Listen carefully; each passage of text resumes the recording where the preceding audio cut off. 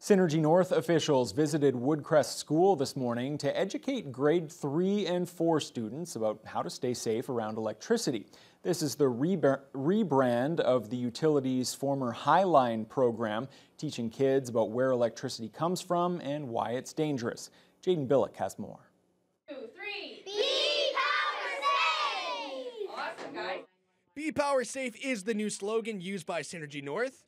This updated education program is an easy reminder for children to watch for hazards when they see potentially dangerous situations involving electrical equipment. According to the Electrical Safety Authority, emergency services in Ontario respond to over 150 cases of electrical-related injuries involving children each year.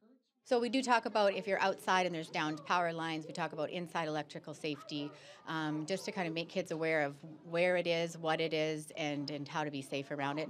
And hopefully they bring this information home to their parents and families and friends. Throughout the presentation, the children had opportunities to experience educational videos and hands-on demonstrations.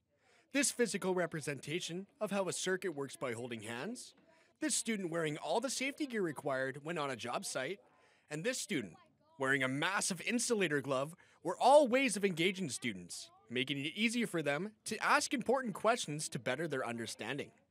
I thought it was really cool. I like the part where we got to see all the videos and see the stuff that some of the stuff that I didn't know. The program will be running in local schools until the middle of May. Anyone interested in booking a session can go to Synergy North's website. Jaden Billick, TBT News.